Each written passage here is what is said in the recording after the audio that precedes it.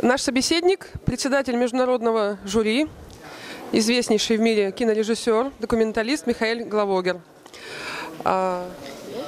Now we're making an interview with Mikhail Главоггер, who is the chairman of the international jury of the 22nd International Film Festival Message to Men, and besides of it, he is also a very famous international film director.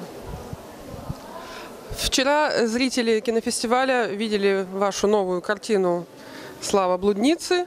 Зал был полон, и люди выходили под огромным впечатлением. Под таким же огромным впечатлением несколько лет назад они выходили после фильма «Смерть рабочего».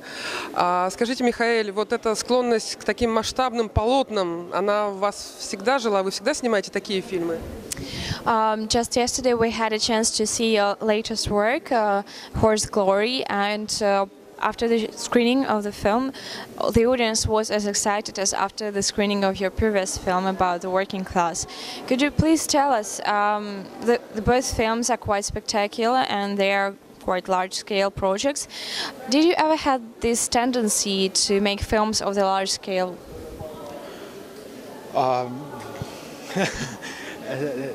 invented like a system for myself almost 20 years ago, where I watch one theme in many places on the planet, you know. So I don't like go into one brothel or one place and explore it there. I go into many, in different cultures, in different social surroundings. So this kind of endeavor sort of makes the projects big by its nature. Okay. 20 лет назад я разработал для себя систему. Я занимаюсь исследованием одной и той же темы в разных уголках планеты. Я стараюсь посетить как можно больше стран. И именно поэтому мои проекты получаются такими масштабными. Но это просто заложено в самой их природе. Это не то, что я специально стараюсь создать. То есть у вас никогда не было идеи или желания снять фильм про одного человека в очень замкнутом мирке, может быть, даже про какого-то отшельника? So you want to say that you never wanted to make a film about only one person in some small place? Maybe someday. Возможно, такая идея у меня возникнет. But at the moment I still like to move, you know, and movement has to do with that also feeling of traveling or global view of the world. Maybe when I get older I stay in a village and do a film like that. Но пока мне интересно двигаться вперед, и это движение вперед всегда связано с путешествием, с глобальным взглядом на мир. Возможно, когда я стану старше, мне будет удобнее оставаться на одном месте, но пока мне нравится именно это движение вперед. Вот это глобальное ощущение мира, оно помогает вам чувствовать себя частичкой этого мира, или этот мир существует отдельно от вас? So with your global attitude to the world, how do you feel yourself? As a small particle of this world, or that this world exists somewhere aside from you? Oh, I'm a simple person. I'm a guy who likes to travel, and I like to see the world, and I like to get involved in people's different people's lives. So that's why this profession suits me. I'm a traveling filmmaker.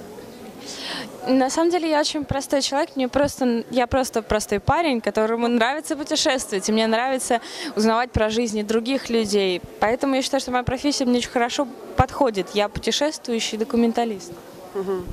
Хорошо, в таком случае вот этот мир, который вы снимаете, он вас больше ужасает или чаще удивляет? Okay, then another question about the world that you are showing in your films. Does this world scare you, or does it amaze you? It scares me less and less. Maybe I started making this film because when I was little the world would scare me, but the more I know about it, the less it does. I mean, the world I see is full of beauty, and I think I make films about the beauty of people who survive in the wildest surroundings on these planets.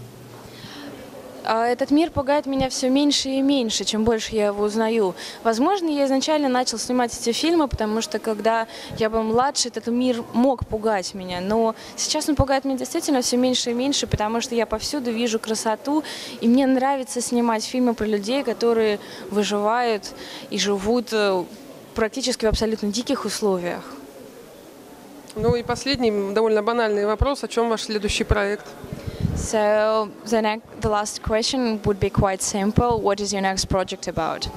My next project is mainly about traveling.